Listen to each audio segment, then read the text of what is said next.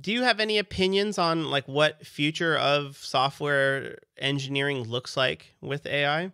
Are we out of a job, or like what are your personal opinions and thoughts there? I think you will not have just people who are just at one particular level of abstraction, right? Really deep, just do, right?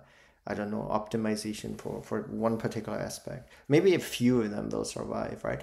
Hmm. And I don't know if this will remain true, right? What I believe is that as a developer, you need to be, or what a developer will be in the future, or creator, maybe we should just call them creators, right? Will be Yeah.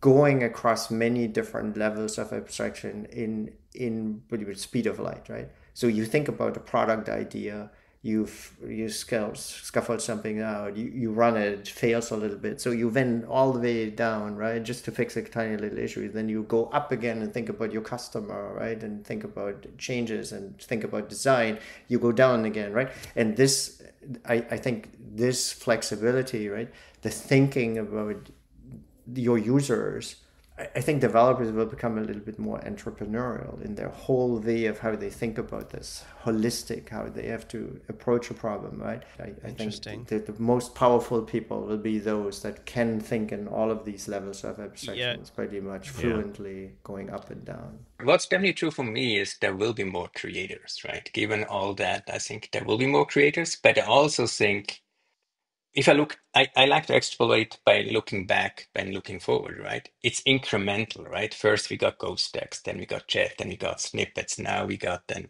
multiple file edit, then we got agents. Now it is an evolution, right? It's not that all of a sudden this is changing. I think that's why I'm not too nervous because we can follow along.